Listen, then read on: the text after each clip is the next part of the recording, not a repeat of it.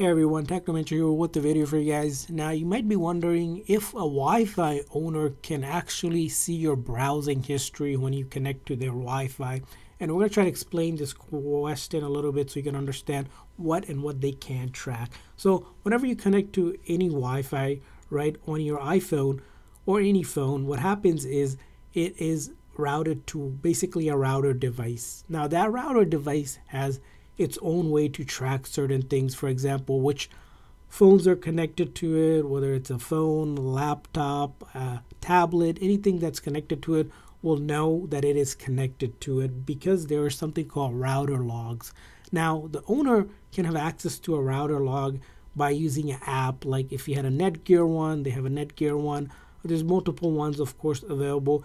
They can actually see the router details about the device.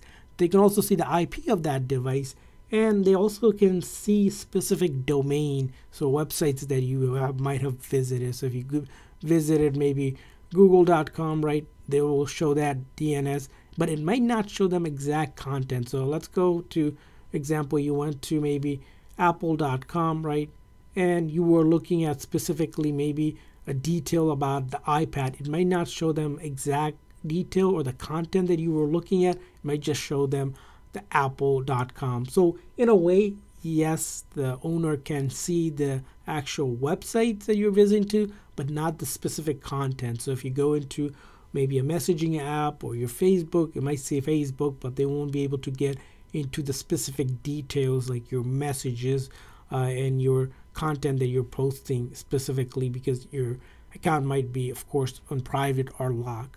So that's going to be the bigger question to this. Now, if you're thinking about if there's a way to prevent this privacy issue, there is. You can use different VPNs. If you're familiar with how to use VPN, you can try to use that. But again, to answer the question, yes, to a certain degree, whenever you connect to any Wi-Fi, they're going to have an idea of what sites you're visiting, but not specifically the content.